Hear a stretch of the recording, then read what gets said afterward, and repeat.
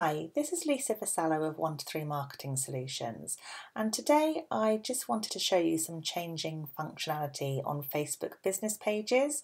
I've had quite a few clients get in touch with various frustrations because they can't find things they used to be able to do on Facebook. One of those is how to create a poll, and another one is a client lost the ability to share her posts from her business page to her personal page. So my top tip is, if you're doing anything with social media Facebook posting, to do it via your publishing tools or via Facebook's Creator Studio, which is where you can find all the functionality that you used to be able to access. So if I try and write a post now from my Facebook business page, you can see that my options are limited. You used to have a poll in here, you used to have various options which have disappeared. Also, you can no longer schedule directly from your business page.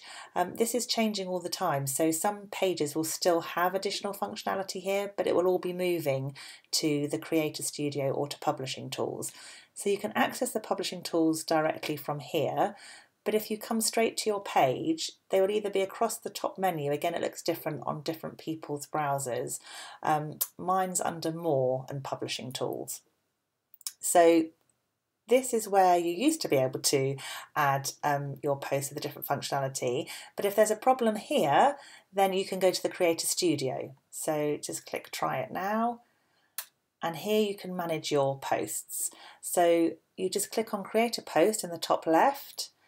And you can do various things, including live videos, uploading videos, but I want to create a post.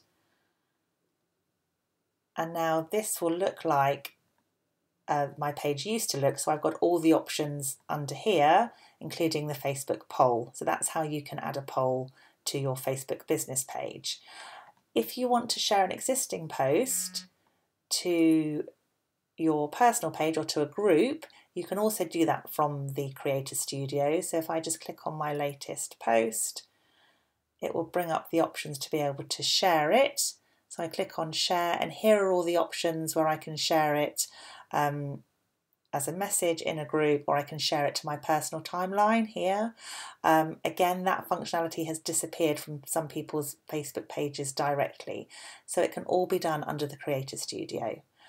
So I hope that's helpful, and if in doubt, go to Publishing Tools.